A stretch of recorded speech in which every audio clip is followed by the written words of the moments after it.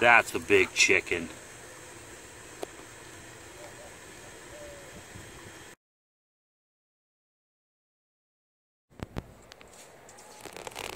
Hey, alright, so we're back and we're looking at a new garden I just planted, and it's starting to pop up. This is a well, this is our old tomato patch, and you can see through here there's not much. There's one tomato plant left in here and it looks pretty raggedy. It's probably, I don't know, it might come back, who knows. But what I decided to do with this garden is come back and mainly plant these. And those are pumpkins. I got two varieties of pumpkins in here. One is a jack-o'-lantern style pumpkin and the other is a sweet pie pumpkin. And I'm kind of pushing the envelope of when you can start and stop these things. And what I'm thinking is I'm probably not going to get any pumpkins for Halloween. If I do actually get pumpkins for Halloween, I'm going to carve it up and pass out candy, which I never do. But what else has happened in here is other things are popping up. We got beans popping up. I don't think I planted these. I think these are from another garden, so who knows. And sunflowers. I've always got sunflowers. Over here, that's a nice big basil plant. That thing's coming in. Let's go look at this thing. This thing's coming in good. Looks really nice. You know, one of my favorite things to do besides cook with basil is just rub it in your fingers like that and smell it, man. Oh god, that smells good. So we've got some stuff. There's some old chili plants in here. I'm thinking once it cools off a little more, they'll probably start producing.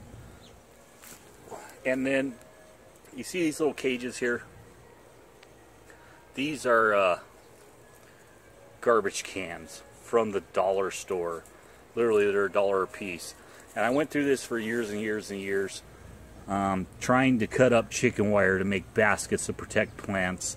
And it just never really worked out good. It took forever to make them. I could never find the right pattern to put into the chicken wire. There's a watermelon that popped up. I have no idea where that came from. There's another watermelon there too. Anyways, I could never find the right pattern to like make a perfect basket and not waste a bunch of chicken wire. One day I was at the dollar store and I found these baskets for $1 a piece. And more or less, I put these over my new seedlings to keep the birds and the dogs out of them. Like you can see these, they're not ready to be unprotected yet. But look at this one. This one right here is touching the top. All you do is you pull the basket off, set it aside, and there's our protected plants. Now they're out on their own. I will say I did something else here. I planted 3 pumpkin seeds for every basket I put out here. You can see them, they're kind of sprawling out. What I'm going to do is come in here, find the really good pumpkin plant, the biggest one more or less, the one that's growing the best, and I'm going to cut the other 2 down.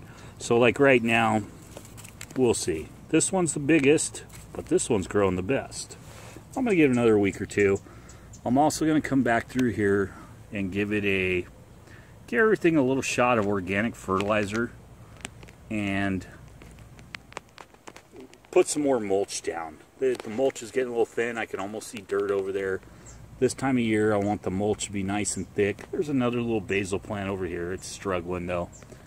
And we're going to see if I can actually get pumpkins this year. Usually my pumpkins, I start a lot earlier and they kind of weather through the summer. And then the last few years with the squash bugs, they just haven't, you know, they can't get going. But this year, I don't know. I didn't get the squash bugs. They didn't wipe out my other plants. And we're going to see. So I got a couple things to do out here. This is another thing I wanted to remind you all about succession planting. So this bed is 2 weeks old. There's some older plants in here But the beds back in there are a couple months old. You can see they're just super thick. I've got to do a couple videos on cow peas or black-eyed peas, whatever you want to call them. I got these chili plants. I got stuff starting to grow up this trellis. This thing is taking off back here. A month ago, it was all, well, 2 months ago, it was all died off. It served its purpose and it was done. Now we've got those going. By the time these start faltering a little bit, this thing, we probably won't even be able to walk by it. I'm going to have to get a weed whacker out and cut it all back. But yeah, here's our pumpkin patch, and we're going to see what we end up with. Thanks for watching. This has been Aaron from Booyah Farms.